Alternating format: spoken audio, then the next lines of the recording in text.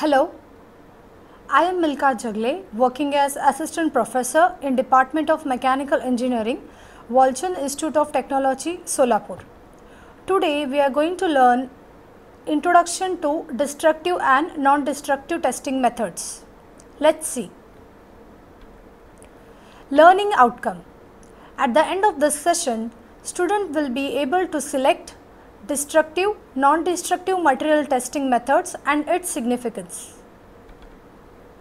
So this is the content for today's lecture: testing of materials, destructive testing methods, that is DT, non-destructive testing methods and references.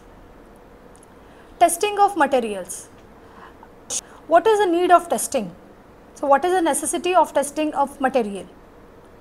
So think on this question.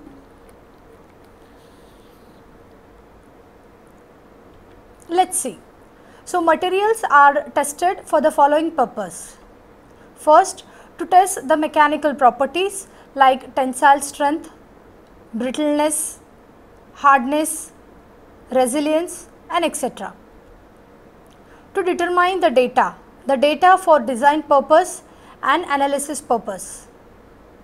To determine surface and subsurface defects. So there are various specimens in which defects are present.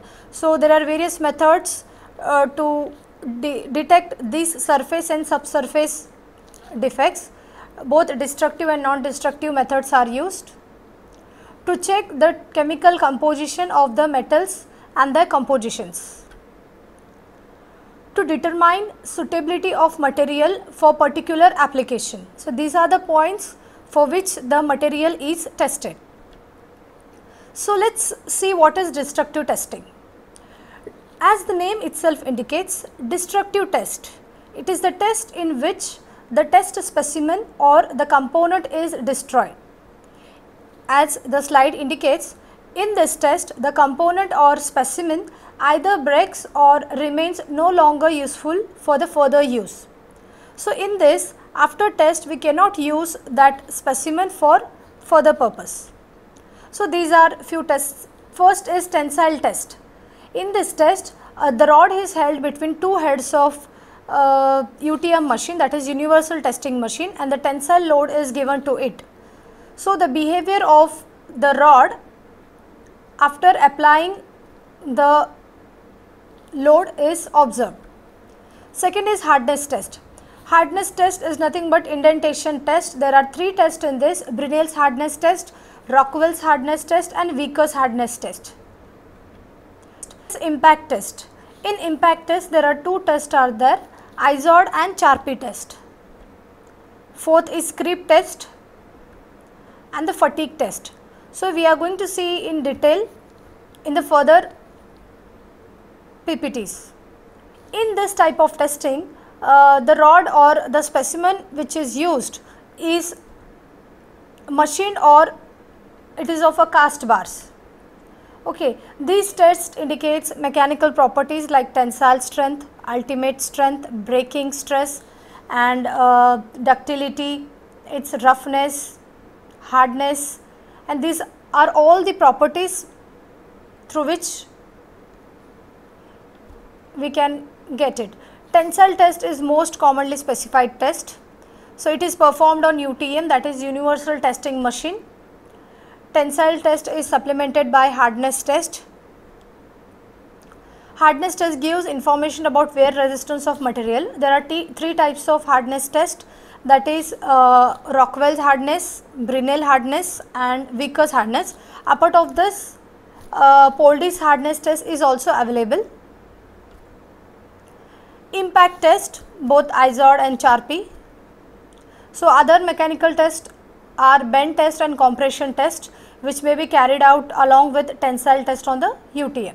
So depending on the service condition, fatigue and creep test are also specified in some cases. So non-destructive test, the name itself indicates non-destructive, that is the specimen which we are going to use is not destroyed and it can be used for the further use. So in this test, the component or specimen does not break, or even being tested, it can be used for the purpose for which it was made. So first is dye penetrant test.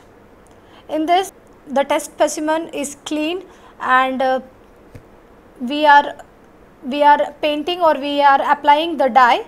So due to the capillary action, the defect is seen on that. Particle test is used to detect the defects in ferromagnetic materials.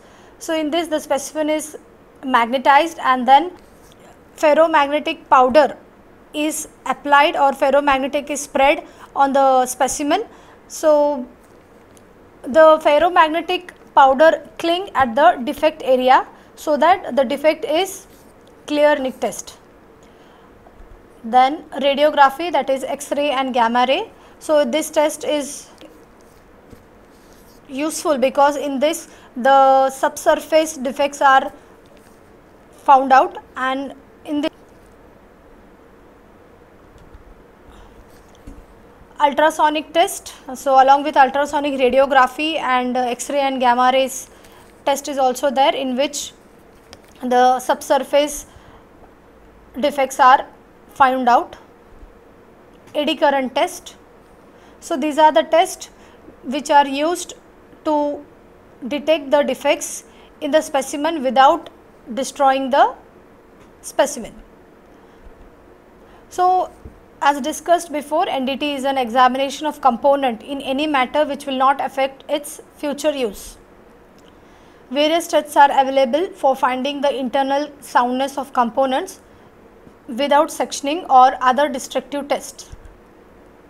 The ability to detect invisible subsurface defects not only aids in maintaining high quality standards but provides valuable help to the development of manufacturing methods. So they do not provide direct mechanical properties, but they are extremely useful in revealing defects in components that improves the performance when put in service. So NDT test makes component more reliable and economical.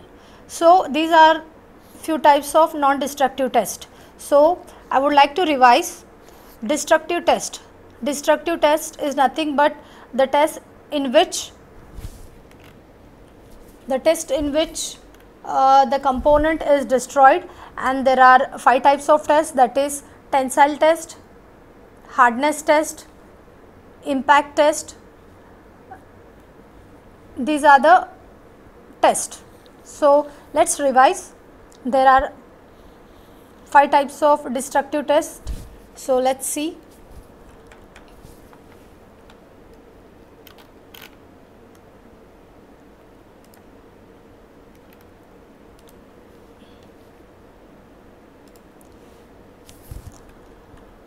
So these are 5 types of tensile test, that is these are 5 types of destructive test: tensile test, hardness test, impact test, creep test and fatigue test, and these are used for finding out the defects in the specimen. So in the same way we have non-destructive test. So these are non-destructive test: dye penetrant test, magnetic particle test, ultrasonic test, radiography test and eddy current test.